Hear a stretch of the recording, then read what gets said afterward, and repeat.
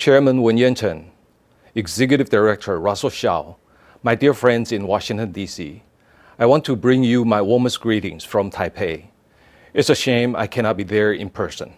As Foreign Minister, my travel isn't as open as it was before. But even if I cannot be there, I want to use this opportunity to say hello to you all and bring you the latest developments from here in Taiwan. I want to begin by thanking the Global Taiwan Institute for inviting me to deliver remarks on behalf of the Tsai administration. I congratulate you on your 2-year anniversary. What a good 2 years it has been.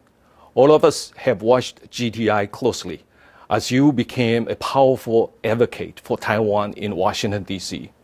Of course, it is the people of Taiwan who are beneficiaries of GTI's good work. So thank you for your leadership on critical issues pertinent to Taiwan-U.S. relations. I would also like to take a moment to remember the work and inspiration of the late GTI chairman, Bob Lai, a lifelong advocate for Taiwan-U.S. ties. There's no better time to reinforce the special bond between Taiwan and the U.S. Next year will mark the 40th anniversary of the Taiwan Relations Act, a cornerstone of our enduring friendship, along with the 6 assurances.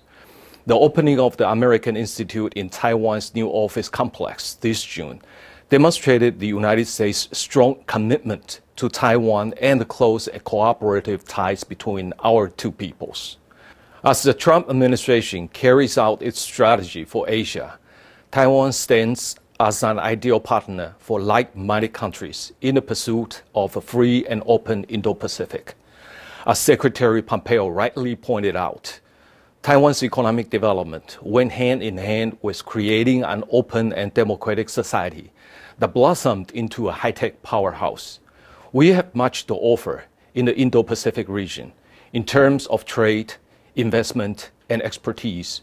We also have much to share in terms of capacity building for democratic institutions and a vibrant civil society. We are deeply committed to a robust, whole-of-government approach to a peaceful and prosperous Indo-Pacific region. And we stand ready to work with the like-minded countries to advance this common goal through our New Southbound policy and beyond.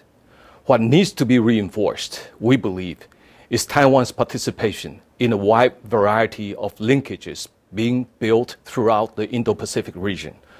We would like to be at the table when economic plans are discussed and when security concerns are addressed. We are an able-bodied partner, ready to do the heavy lifting necessary to turn dreams into reality. Being present, not turned away due to Chinese objections, will provide great assurances to us. What also needs to be reinforced is maintaining close U.S.-Taiwan security ties, as reaffirmed in the Trump administration's first national security strategy. We are thankful for the $1.4 billion arms sale announcement and welcome the passage of the 2019 National Defense Authorization Act.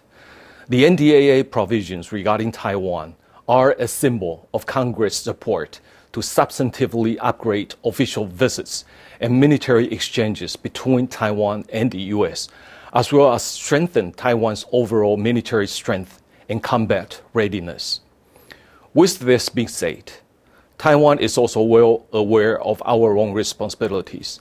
As President Tsai has made clear, Taiwan must make the necessary investments in our own defense.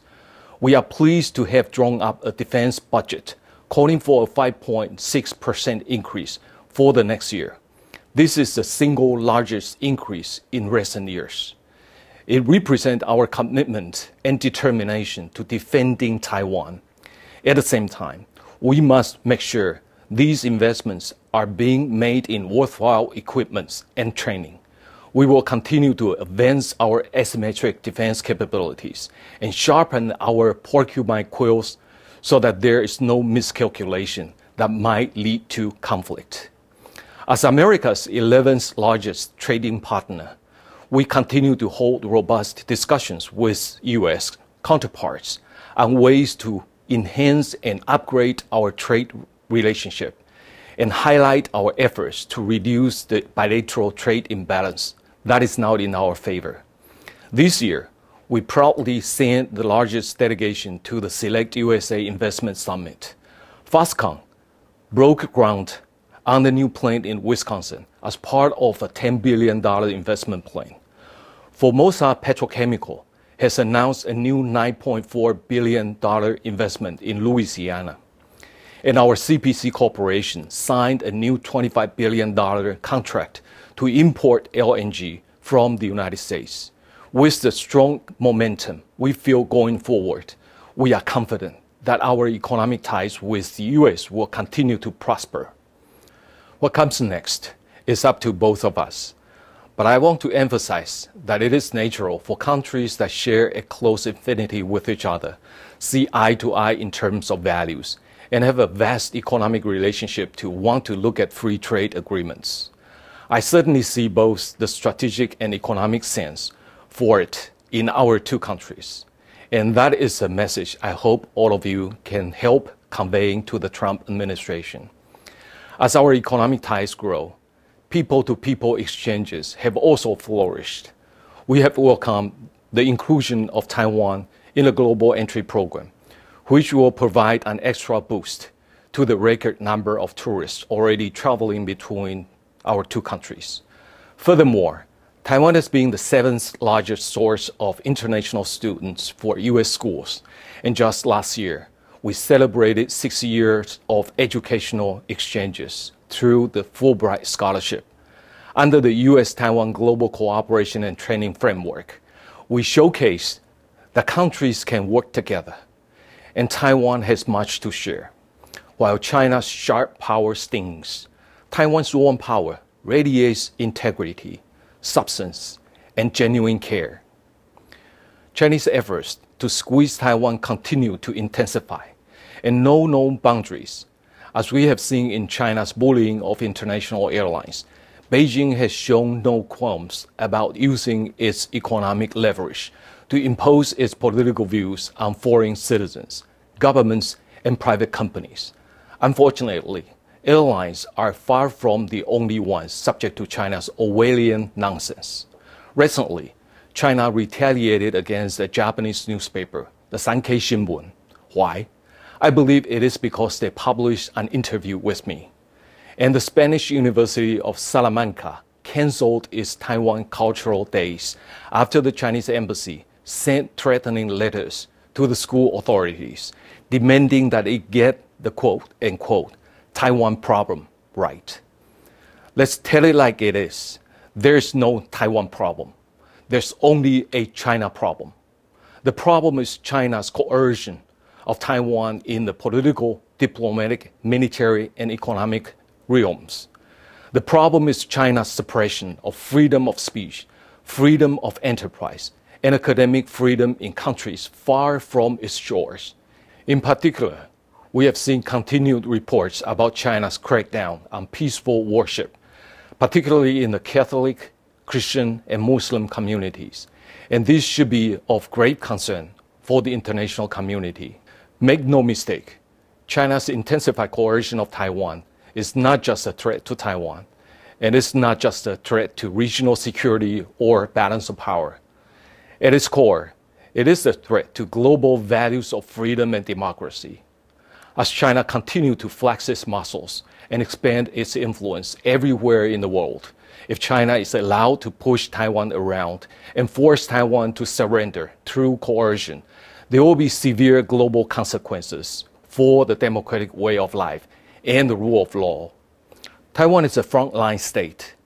We are the first step of contact for China's actions around the world. Taiwan cannot fall. Not if we want to sustain the values we treasure, or the system that has allowed for worldwide prosperity over the past 70 years. As I said before, and wish to say again, Taiwan is not fighting a losing war. We are gaining more and more support from like-minded countries, especially as China uses its economic leverage to pursue undue political influence in countries around the world. When we strive to strengthen our democracy, safeguard our freedom of press and speech, and shine as a beacon of hope for many who aspire to pursue shared universal values. We know these efforts will be answered around the world. We are on the moral high ground. Taiwan is the David to China's Goliath, and we will prevail. As President Tsai said at the AIT dedication ceremony, quote, "As free and open democracies, we have an obligation to work with one another to defend our values and protect our joint interests. We Taiwanese are one resilient people, and we are determined to safeguard our precious democracy. Resilient and determined though we might be, we cannot face these challenges alone. Thanks to the steadfast support from the Trump administration, Congress, and the broader U.S. policy community represented here in this GDI symposium, we know we are not alone. But in trying times like these, reinforcing the bonds that are already in place requires constant attention and creative reaffirmation. Now more than ever, let us work together to defend our shared values and build an enduring peace based on freedom and democracy." Thank you all again for your attendance today, and I wish the GDI Second Annual Symposium a great success.